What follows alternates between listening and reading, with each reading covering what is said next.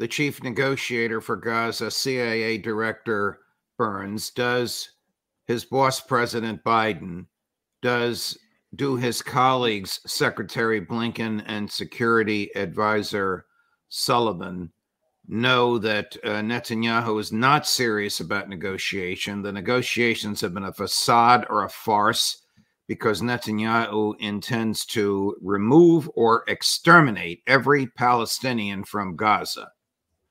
No, they don't. It's been very interesting. We've had a report back from a very credible Israeli. He was the head of intelligence assessments, Amos Yadlin, a professional, not a political person at all.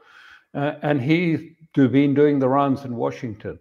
And he said, you know, in Washington, and he's speaking generally, he doesn't name names in it, but it's very detailed, and that was put out on Channel 12. And he said, in Washington, there's complete bemusement. What is Netanyahu doing? Why are we having all of these wars? Why are we having these wars taking place?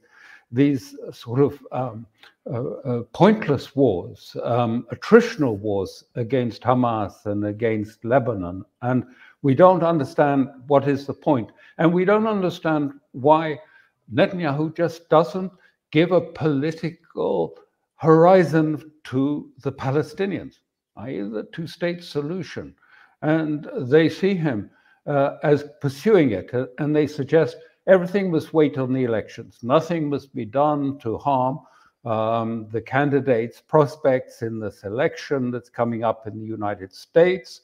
But after that, Netanyahu will be told, stop the wars, stop the wars. I don't think they have any understanding of something that I just want to say very briefly, that from the from the perspective of the right, of, if you like, this of the group that is seeking a new Nakba, that is a new expulsion of the Palestinians, from their perspective, they're winning.